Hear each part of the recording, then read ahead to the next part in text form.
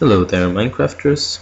This is my first 1.7 video, so I thought it would be appropriate to make something using pistons. And I've seen a lot of doors. I've made a door. It's nothing really special, you just have redstone lining pistons. But I'll make a video of that for you as well. But here I've created a segment display using pistons. And this thing on the side here, which you see, is a 4-bit binary decoder.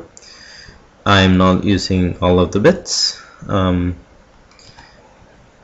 I'm using all of the bits, but not all the combinations, so not all the numbers, only from 0 to 9 for the purpose of this video. So you can see 0 being shown. Make that a 1. Easy.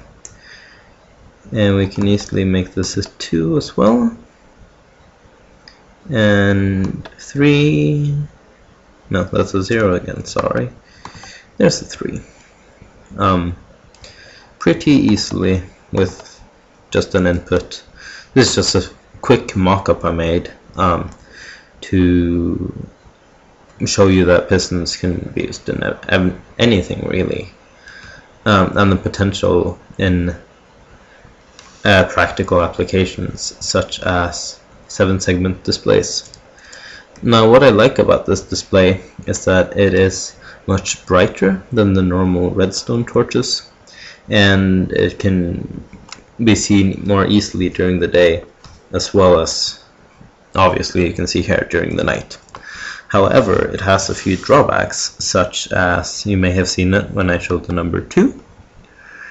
When this segment is off, the top pixel, you would say, on the bottom one will also be off. This is because of the wiring.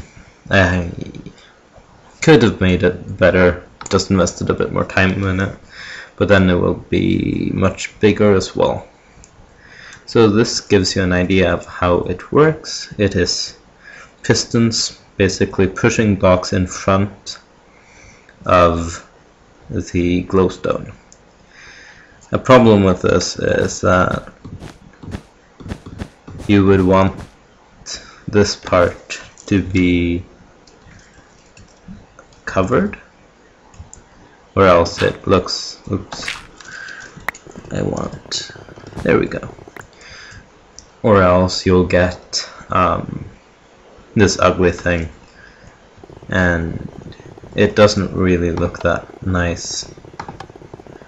As you can see, it's kind of nasty. So if you cover this up, which I've done,